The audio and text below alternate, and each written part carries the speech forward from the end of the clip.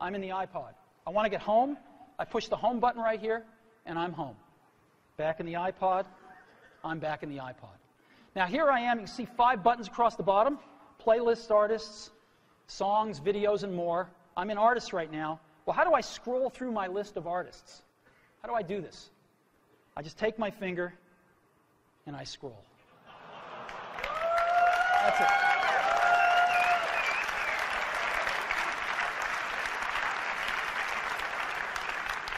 Isn't that cool? A little rubber banding up when I run off the edge. And if I want to pick somebody, let's say I want to pick the Beatles, I just tap them. And here's the Beatles songs with their albums right here. I want to play Sgt. Pepper's, I just hit Sgt. Pepper's right there. And a little help from my friends. Look at this gorgeous album artwork here. Of course, I got a volume control.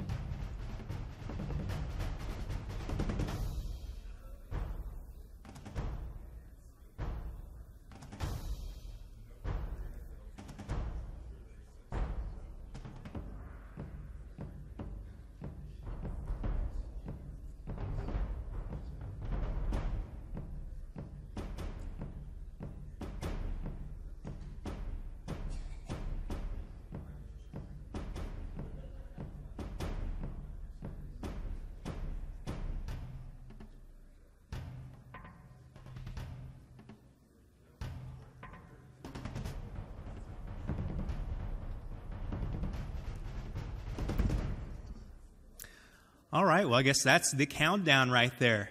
Good morning. We're blessed to have with us these next 4 weeks Mark Hodges, who many of you know. He's a former member here at Levy, and he's coming back. Well, just for these 4 weeks. No, actually, Mark has recently taken on the role in the eldership there at Pleasant Valley, and I've got a good man, a brother-in-law, Eddie Shields, that goes over there as well. That's undertaking that, and we're praying for you guys and for the church over there, and we're really happy that you're here. And Mark's going to be talking to us this morning about technology. And originally, when we first planned this class, we had planned it for a different location, but as I got to look at his material, I thought this would be something that's good for all of us of all ages to go ahead and take a look at, whether you've got technology in your own home or whether you have family members or grandkids or kids that use it. He'll have some things to say to all of us there. And just before he gets up, or maybe while he's speaking here, I'm going to go ahead and pass out our envelopes.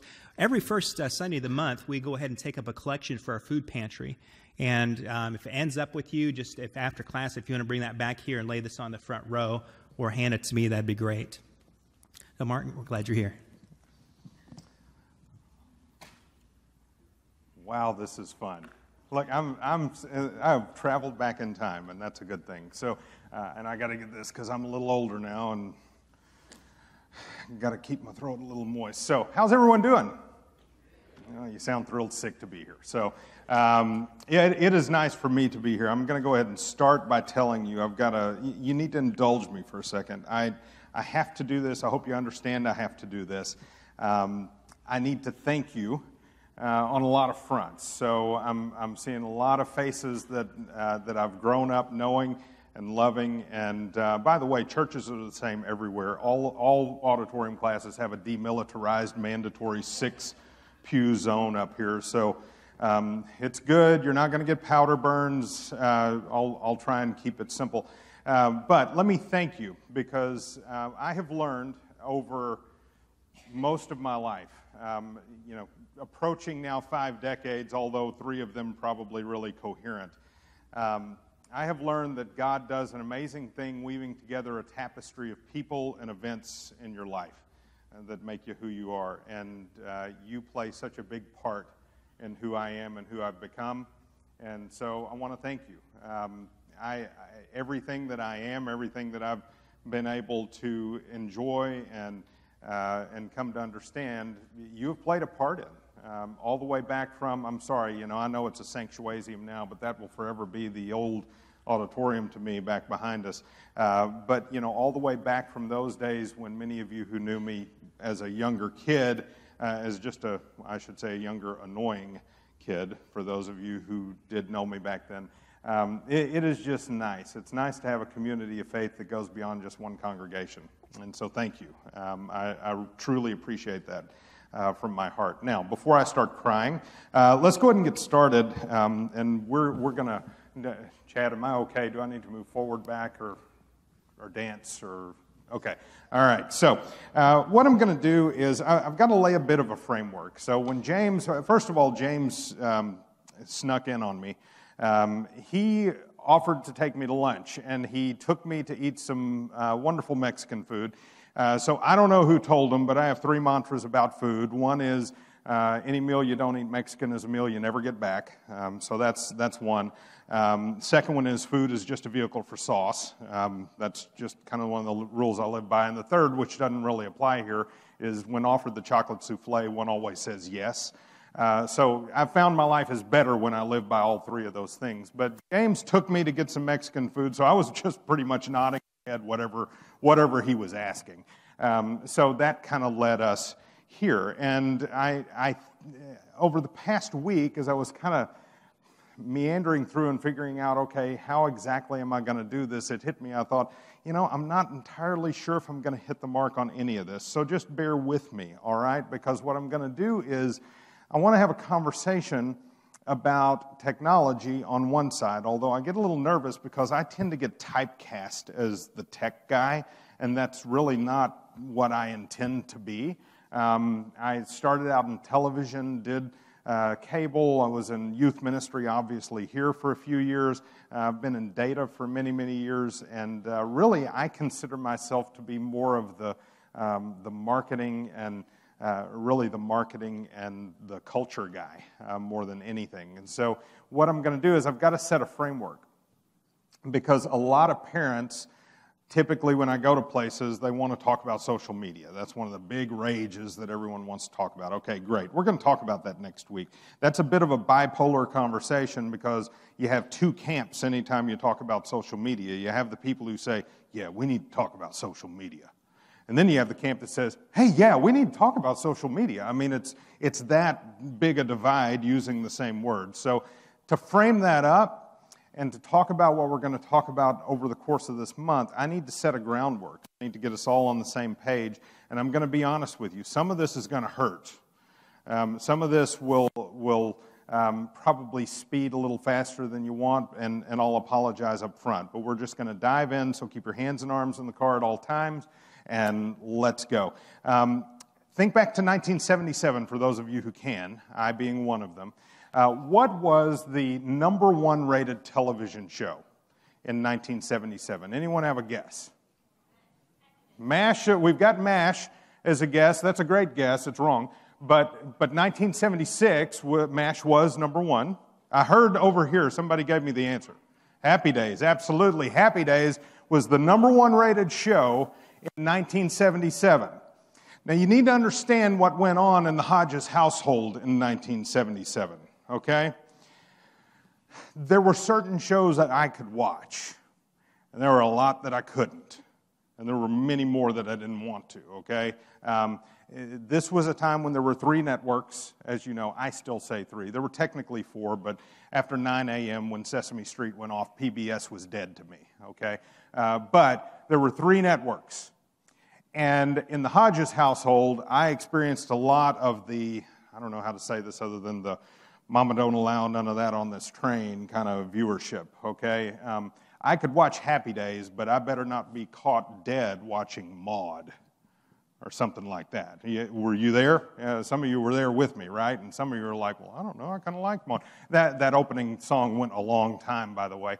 Happy Days, the number one rated television show with a 31.5 rating. Now, let's sidebar here for a second and talk about what exactly is a rating, a television rating, because you've heard this most of your life. Television ratings are done 2 ways. I'll do this in 30 seconds. With a rating and a share. A rating point, every August, Nielsen figures out how many households have televisions.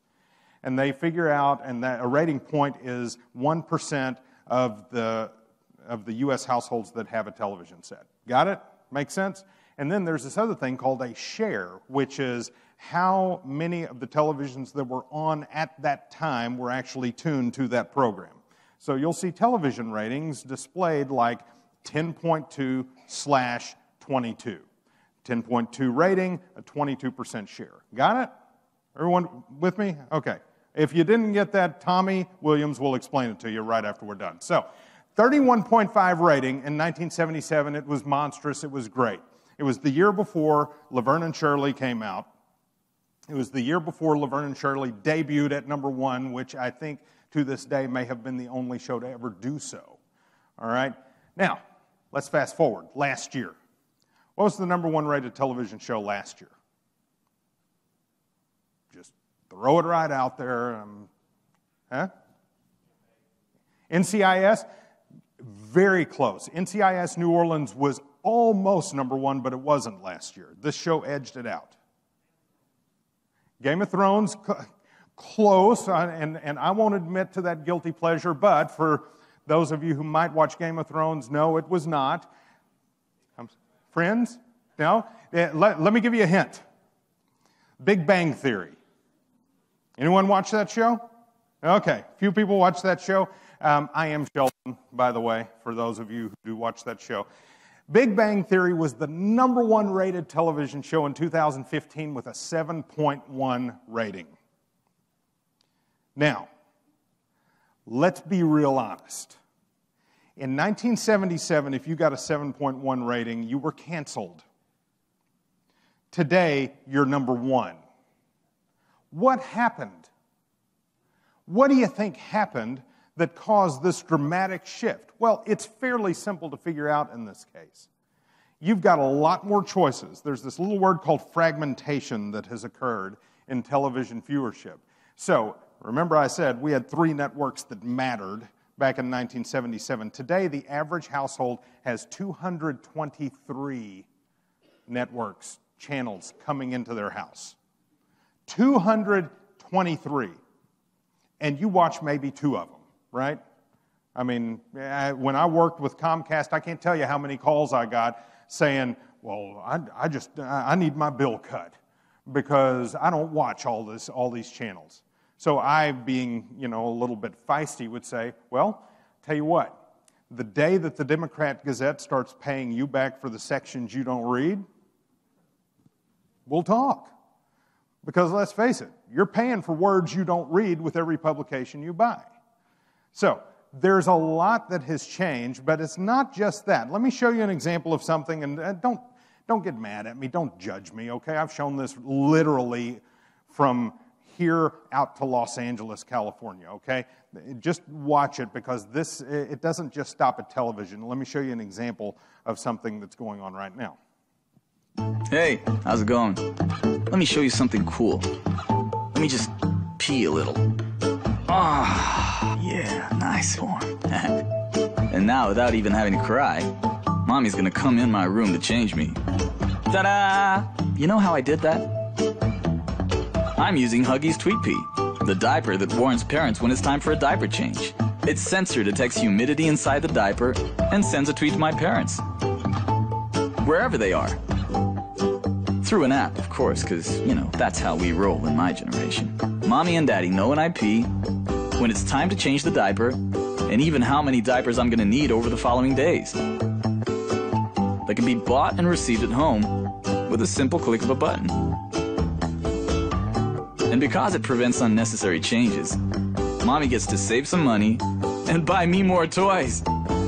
Yeah, Tweet Pee, helping Mommy organize, monitor, and buy diapers online. I can't make this up. I really can't. How many of you believe that's real? I'm just curious. Oh, a few. How many of you don't believe this is real? Okay, real quick. How many of you aren't going to raise your hand no matter what question I ask? Okay, that's what I thought. So here's the reality of this. That product is in test marketing in Brazil today. Now, I know what some of you are thinking because I've thought it. Well, back when I had kids, we didn't need any sensor on the diaper. That isn't right. This is pretty much how I dealt with my kids with their diapers. Well, it could sag a little bit more, so I think we can get a couple of more hours out of that thing. I've done that, okay? Tamara was a little bit more caring and feeling. I tended to be the guy who said, well, when it hits your knees, we'll talk. Come on back in here. There is a dramatic thing that's going on right now in society, and there are 2 words I want you to get in your head. One is linear, the other is exponential. Get those 2 words in your head, because I'm going to camp on those for a while as we go through that this morning. And I want to just ask you the question, what does exponential feel like? And to illustrate that, I want you to think about if I ask you to do something, if I say, hey, I want you to take 30 linear steps, how far would you go? Well, sorry? 30, yeah, you'd go 30 steps. So generally, one person's stride, on average, is about a meter or so. Mine's a little less. Some people are a little more. So that's where we get this average of about a meter per step, okay, for the average adult. So if I said take 30 linear steps, you would go about 30 meters. Everybody with me? This is simple math, okay? This is the kind of math I can do. I can't do the kind of math I was joking with Tommy, and I'm sorry I didn't even give you an update. Let me just answer the question that I know I'm going to be asked, because this is usually how it gets asked of me. Hey, it's great to see you. Is Tamara here? That's pretty much what my life is like now. So I will go ahead and tell you she's not. She's got some other obligations over at PV, which is where I'll race off to right after this. But I'm totally comfortable being Mrs. Hodges' husband now, because that's pretty much the identity I have. So that being said, You'd walk about 30 meters if I said, hey, take 30 linear steps, just go in a line. Now, if I said take 30 exponential steps, how far would you go? I'm going to be real impressed with the math whizzes in this room. How much? Okay, you're pretty close. You would go just over 1 billion meters. You'd walk around the earth 26 times. If I said take 30 exponential steps, what does that mean? Well, exponential is basically meaning you build on everything. The first step is 1 meter, the next is 2, the next is 4, the next is 8, the next is 16, then 32, then 64, 128. Sounding a little bit like computer language, isn't it? Computer memory. Exponential is you are building on every step that you take. And that is really a lot of what is going on in society today. So let's talk real quickly about what does exponential look like economically and in society today. Think back to 1996. I'm asking you to go back in time a little bit this morning, but just bear with me. 1996, I had a 2-year-old daughter. I was a year away from acquiring a son. Okay, that sounds like I'm bartering for him, but we were in that frame of life. And as parents, the biggest commodity we had to have on hand at all times was film, right? You never wanted to be found without having enough film. I can remember a time when I had forgotten the film on a Christmas. I was up in God's country, up in Harrison, home of the Golden Goblins.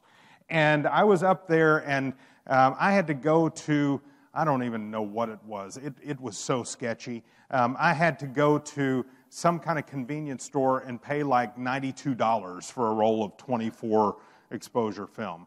But we had to have it.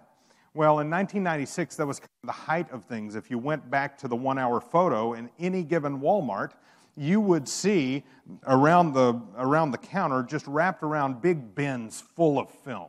You remember this? And you could get, it was a beautiful thing when they started selling the 4-packs. You buy 3, you get 1 free. Or that's what they made us believe. And you would get these amazing, huge packs of film, and we loved it because we didn't run out, and we always kept it. And in my house last week, I'm not kidding you, I found a roll of undeveloped film. I have no clue what's on it.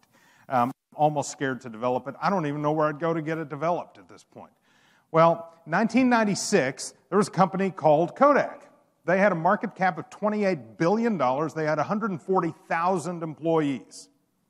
Now, here's my example of going linear to exponential. Because what happened in Kodak's case is they ran headlong into an exponential marketplace and didn't know what to do. And in 2012, they were bankrupt with 17,000 employees. Kodak is one of those companies virtually everyone in this room grew up knowing. You may have known them as Eastman Kodak for a while, for part of your life, but they were it. Now, in the same year, in 2012, there's this little company called Instagram that ends up with a market cap of $1 billion with 13 employees. Now, if you want to talk about exponential, that is exponential. Turning an entire industry on its head.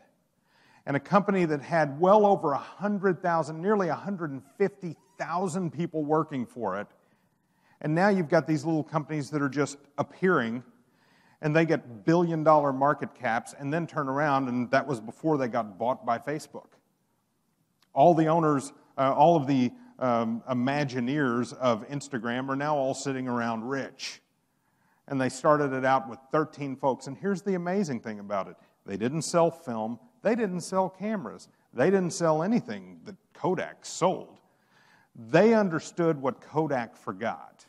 Kodak spent a lot of time thinking, hey, we're in the film industry. They didn't realize they were in the imaging industry. Very, very different. And that allowed someone like Instagram to come up and just completely eviscerate them. Fast forward another year or so. I kept a copy of an article out of USA Today because I thought it was so telling about this example of going from linear to exponential. And that is this example from USA Today. On the same day, Twitter goes out with its initial public offering, and Blockbuster closes all of their stores.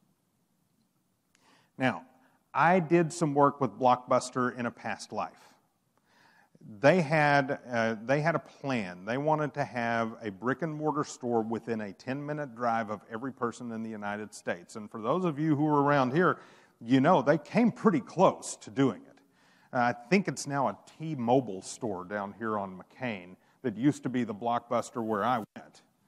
And it was the one where I and others would go in there, we'd race to the new releases section, hope that there was still one on the shelf, grab it, get home, pull it out, and then I would, in a holy fury, gripe about whatever the idiot was who didn't rewind the tape before I rented it, okay? I mean, you remember this. This is the stuff that we grew up and that we grew up dealing with. Well, this is a key example of how markets are adjusting to the exponential world. But there's more. Just 4 years ago, almost 5 years ago, there was an article that came out that said in 10 years it's predicted 40% of the Fortune 500 companies will no longer exist. Now, you didn't grow up in that kind of pace. A lot of folks didn't. I mean, if you were in the Fortune 500, you kind of stayed there. But now, nearly half, and we're on a pace to do this, by the way. We're on a pace to actually achieve nearly half of the Fortune 500 turning over in the span of 10 years. The average lifespan of a company listed on the S&P 500 has decreased dramatically. Back in the 1920s, if you were listed in the S&P 500, you'd be around for about 67 years. That was the average. Today, you'll be around 15 years. And that's it. Business and economies are changing as a result of this. I get the, I guess I'll go ahead and give the attribution here. I get, we'll call it the privilege, okay? Sometimes it's a labor of love. I know I'm walking out of frame, Chad. I'm sorry. I'll just stand right here. How's that? I'll stay rooted right here. I have taught at Harding for 13 years now, one night a week. It's my labor of love. And it's fun. I enjoy it. Teach in the College of Business. And I get to teach millennials. You hear this phrase, you know, the millennial generation. Well, they are everything that you've heard of them to be. Okay, we'll just say it like that. I found that there are two buckets of them. There's the bucket of millennials that I get in class who are way more concerned about their Spotify premium memberships and beard wax and making sure that the coffee that they drink at Starbucks has been grown by growers who have been properly remunerated by the nasty, evil, large companies in the U.S. There's that camp. And then there's the other camp. There's not a lot in between, I have noticed, but there's the other camp. And that camp is the group of millennials that really, quite frankly, border on just being brilliant. Very smart. They get what's going on in the world. They get what's going on in society. And they are the ones who have moved generations from saying, I've got an idea, to, I run $1 billion company. Because that's what's happening with the generation that is coming up right now. They start companies like these. Little companies that you've heard of that end up being bought. And before you know it, I'm in rooms with people who are half my age, and they've already built, sold, and started another company. And I'm sitting there going, you want to buy some data? I mean, that's pretty much my shtick, okay?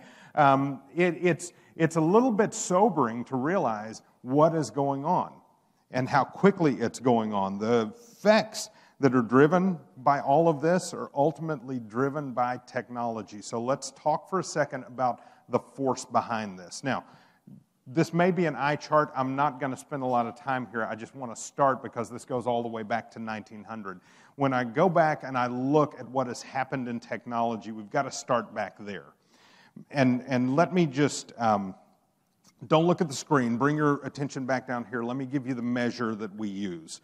When we figure out computing power, we typically find something average. So we will say, for the average $1,000 laptop that any consumer can buy, how many calculations per second can that processor do? Does that make sense? That's pretty much the way we measure computing power, and we typically measure it by 10 to the x power. Well, you can see back in the electromechanical days with punch cards, we were at like 10 to the negative fourth power, okay? So we weren't going too fast. And then we move into the 40s with relays, the 50s with vacuum tubes, the 70s with transistors, and then we get into this integrated circuit world, which really changes a lot of stuff, okay? Everybody kind of got the progression. I'm not going to spend a lot of time on that. This is what I want you to get. I put together real quickly just a little bit of a logarithmic plot of looking at computing power. So we pick up from that point, really back in the 80s, the 90s, and we start looking at, okay, what happens now? So over on the left, the calculations per second per $1,000 for that laptop. Still got that. That's the measure that we're using. Well, if you look, 10 to the 8th power is about the number of calculations per second that occur in an insect's brain. All right? 10 to the 11th power for a mouse's brain, 10 to the 16th for you and me, although mine may be 10 to the 15th because I'm a little bit slow on the uptake sometimes. And then for the entirety of the human race, the snapshot of people who are alive today, it's 10 to the 26th power. Got it? Now, I told you there was going to come a point today, and it's probably, let's see, 9:27. I'll give you 5 more minutes before some of you start thinking, isn't this supposed to be a Bible class? So just hang on for a second. Anyway, here's the interesting thing. In 2010, we achieved the calculations per second of a mouse's brain. In 2023, we should, when you buy a $1,000 laptop, it will have the same computing ability, the ability to do enough calculations per second of a human's brain. And by 2050, when you spend $1,000 on a laptop, guess what? It will be able to do the same number of calculations per second as the entirety of the human race at that time. This is happening exponentially, folks. And as much as we may want to slow it down, we aren't going to. As much as we may want to make this a little bit more comfortable for ourselves, it's not going to happen. So, let me take a pause for a second, because we've run through a lot of stuff. I want to share with you 3 things that are effects of this, 3 outputs of all of this that I've noticed. And all of them begin with the letter D. So, and that's not because I happen to make a lot of D's in school, but just because it makes it easy. All right? So let me give you 3 things that are happening as a result of this exponential explosion that we've got going on in society. And the first one I will just call it dematerialization. Now, by way of a quick definition, I look at dematerialization as basically taking things that we used to need and just they evaporate, okay? The material is no longer needed. So, here's an example. I was this guy. Years ago, I was this guy. Don Allen remembers me being this guy. We would go to Best Buy and just walk the aisles and look at all the stuff that we needed, and trust me, it was a need, okay? I mean, look at this guy. Boom boxes, tape players, over-the-shoulder cameras, CD players, all of that. Word processors. And here's the amazing thing. 20 years later, all of these fit in your pocket in one device. Now, if you think about dematerialization, all of that material, you don't have to haul it around anymore because it's all compacted into one thing.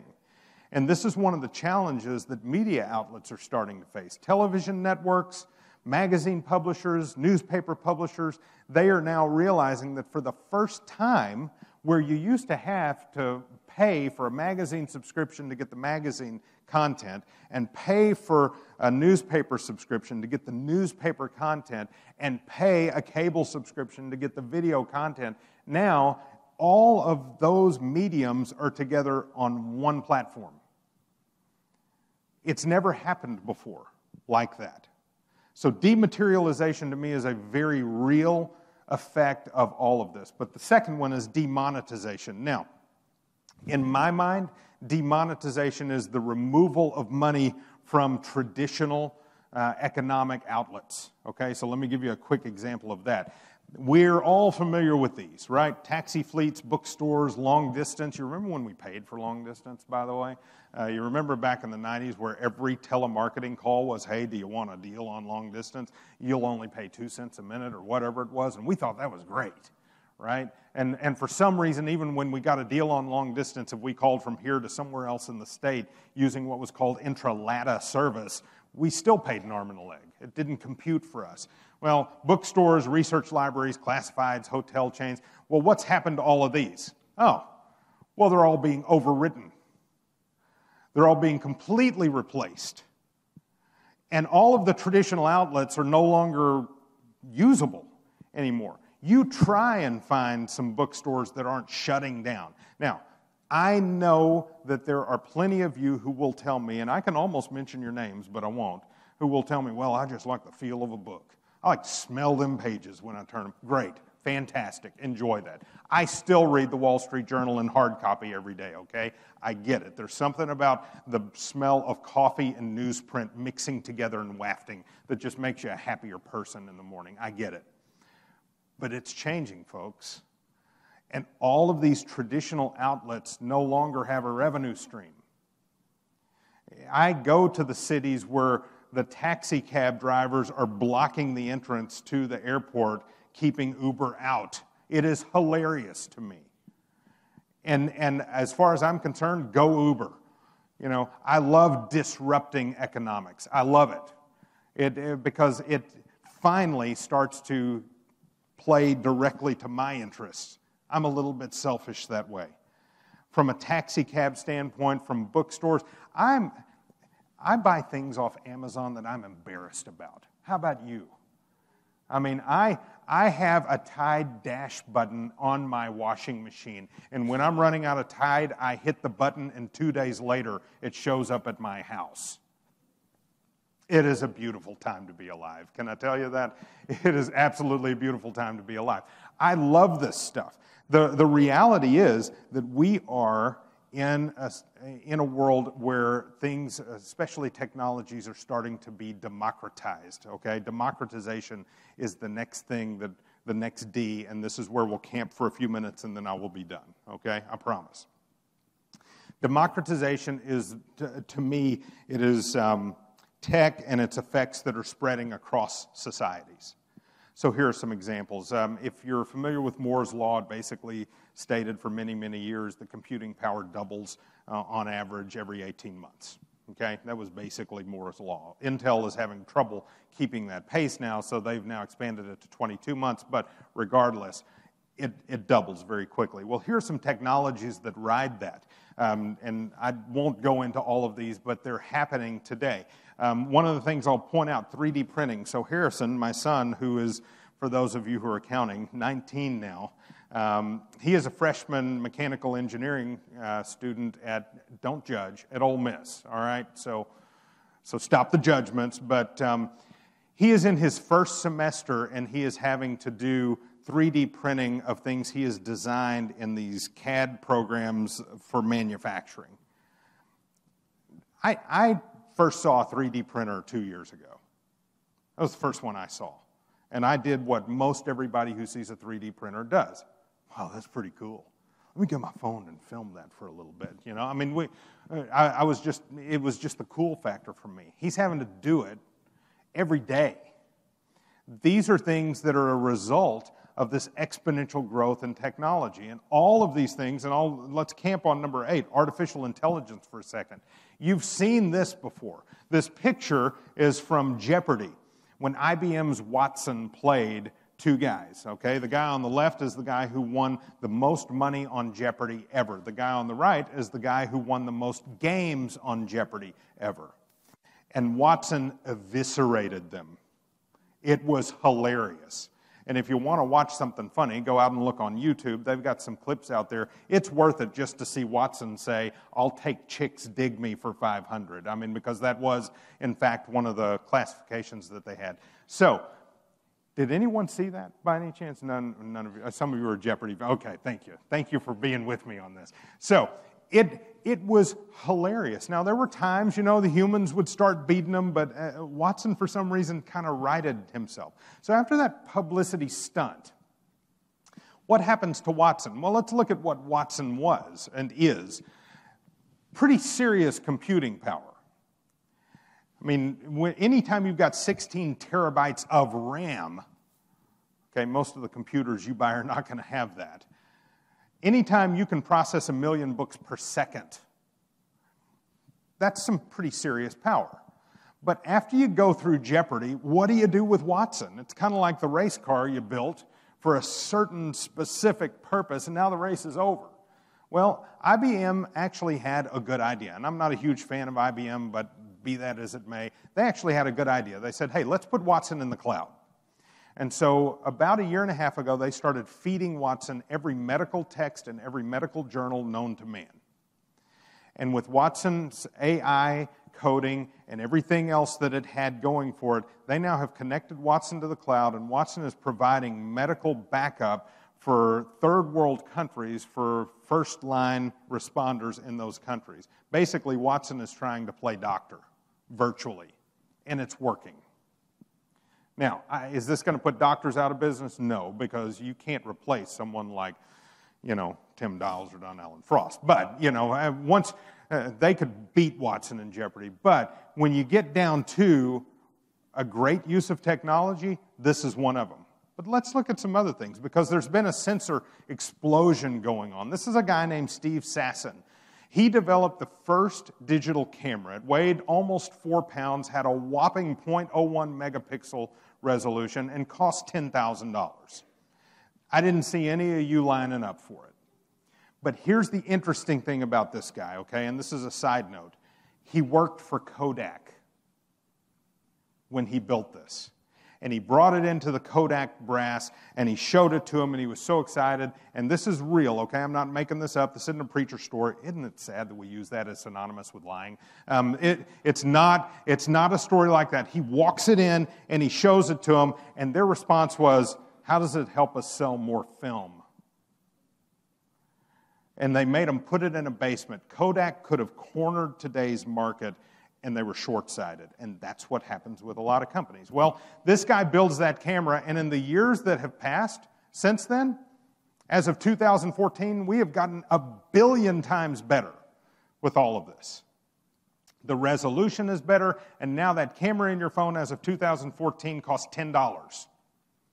A greater than 10 megapixel camera you can have for $10. When the original one in 1976 cost $10,000. But wait, there's more. Let's look at what early rocket navigation, in the internal measurement unit, you'll hear them in Apollo 13 talk about the IMU, and when I went to space camp with my kids, which was awesome, and I would go again as an adult if I could. It fed my inner geek. Well, today, everything that did, the cost was millions. It was built for the Apollo program. It weighed 50 pounds. Everything that does, which is velocity and orientation and acceleration, is handled by 2 chips in your phone for a total cost of $4. Everything that did. There's an explosion of sensors to the point where we're moving very quickly toward molecular computing, free and embedded machines. This is moving very, very quickly, folks. Now, as far as GPS, how would you like to have that on your dash? Because that was the first GPS receiver. 53 pounds, cost you a little over $119,000. Today, it costs a little less than $5 to have that chip in your phone. This happens in everything that we do, and I'm telling you now, the next big thing is 3D printing, because it is truly disrupting a $10 trillion manufacturing industry.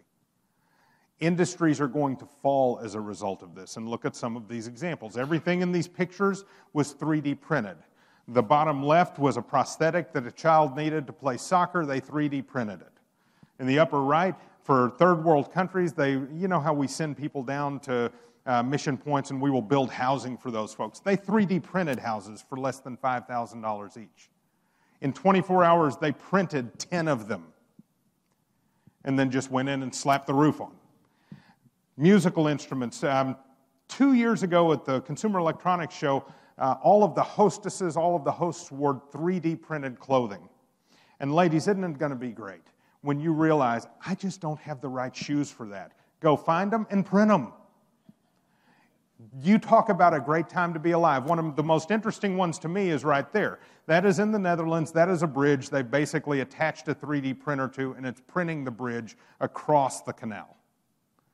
Now, I'm not going to be the first to sign up to walk on it, but let's be honest, this stuff is happening. Now, I'm going to take the foot off the accelerator. I've got 5 minutes.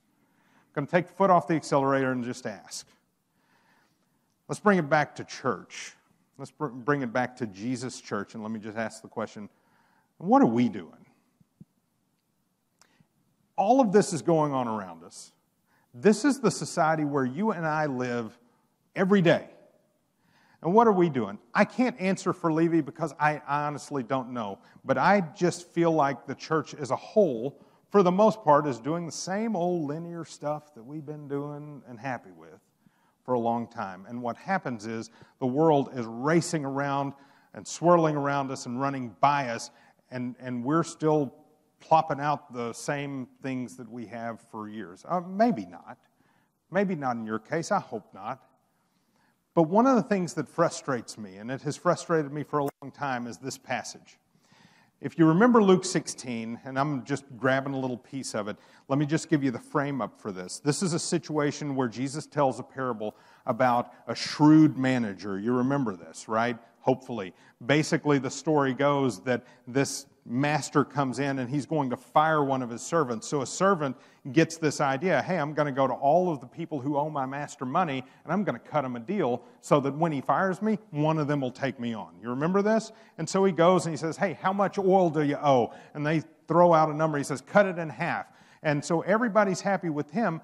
And then the master comes back and he commends, look at the scripture, he commends the dishonest manager because he acted shrewdly.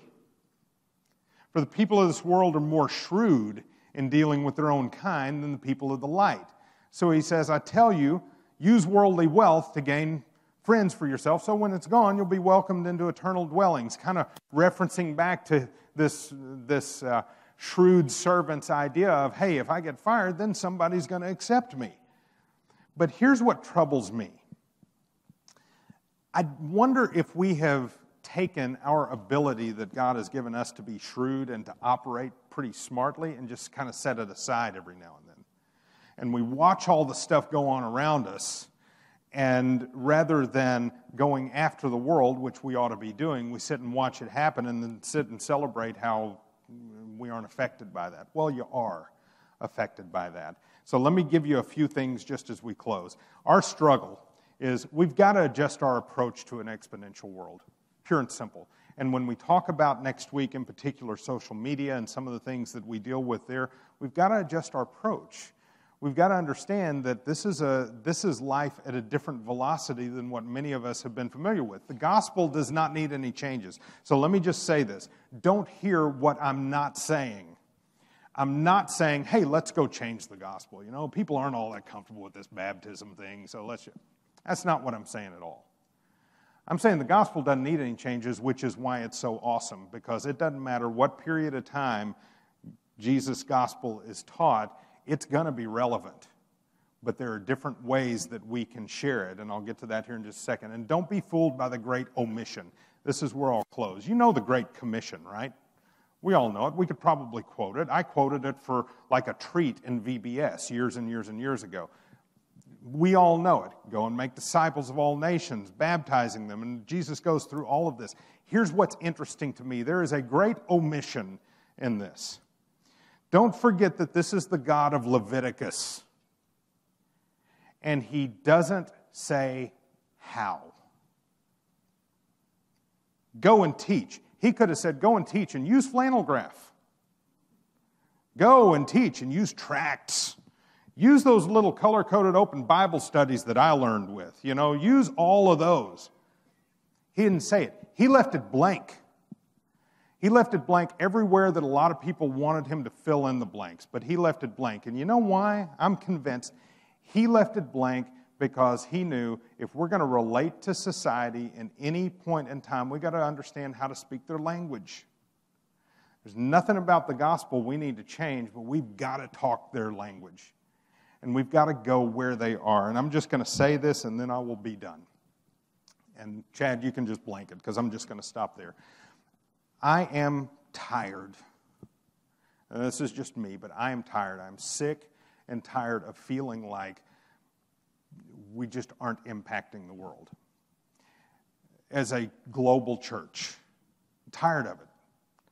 And we can sit around, we can argue, and we can say, oh, but we're impacting the world. I look at the statistics, folks. I mean, our movement has been challenged, to say the least. And I think it is because I don't know how much fiery passion we have around the Great Commission to go out and speak the world's language and talk exponentially. Because if you want to know what an exponential person looks like, you look at Jesus. Jesus picked 12 guys to change the world. You show me something more exponential than that. There is nothing more exponential. He changed it, and he changed it dramatically, and we get the excitement of being able to go and share that message. So, in the coming weeks, we're going to talk a little bit more about that and about some of the interaction between tech and some of the things that you deal with and society as a whole. But for now, let's have a prayer, and then we will be done. God, I thank you for this place. I thank you for everyone in this room that has played such a huge part in my life. And Father, I thank you for your word. I thank you for Jesus. I thank you for the salvation we have. And Father, I personally thank you for letting each of us live at this point in time. So Father, would you help each of us to feel the call to be your instruments in this day and in this age, and help us to speak the language that will get the message of your Christ to this world. We praise you and we lift you up, and we thank you most of all for him. Through Jesus we pray. Amen.